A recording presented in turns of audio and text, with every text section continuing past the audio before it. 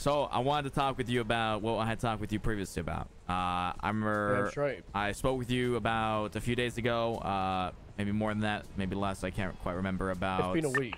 A week, okay, a week ago then, about figuring out what exactly I would end up doing, whether, and nothing being solid, nothing being set in stone.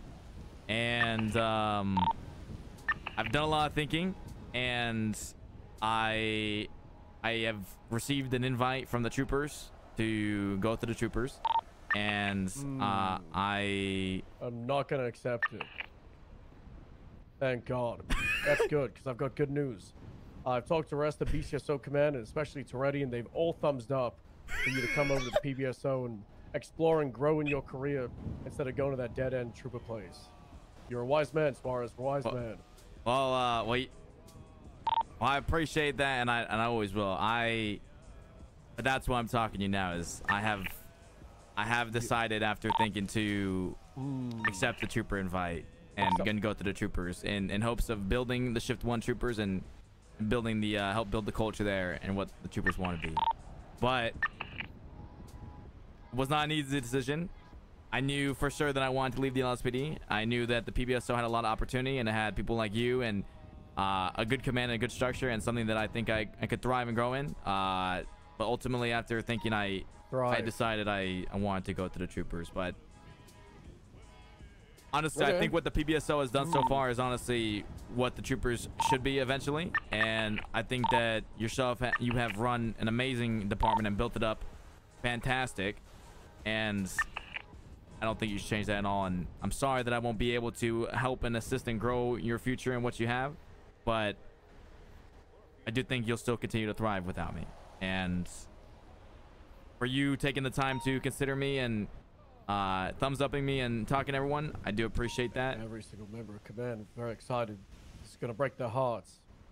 And that's what I'm trying to talk about it now. And I'm, like I said, I'm not gonna try and like change your mind, and I'm not gonna try and be like blah blah blah. At the end of the day, it is your job, it's your career. I told you this when you first came to me and said that you wanted to leave the LSPD. Yeah. The first thing I said was to go to the LSPD and try and fix it, to make sure that whatever choice you make the right one. Yeah. And one thing that I'll leave you with, I guess, as this big wave comes in, is that you told me you wanted to leave the LSPD. Yeah. Because of the lack of identity and structure and vision and drive.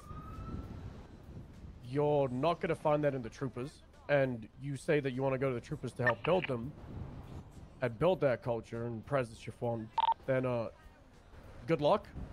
It is a massive uphill battle.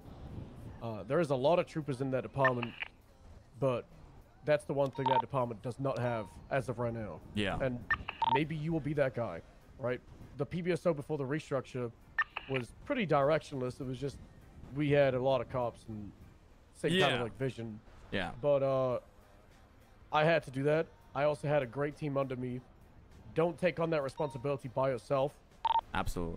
Work with Snow, who has an amazing idea for what troopers should be. Help him.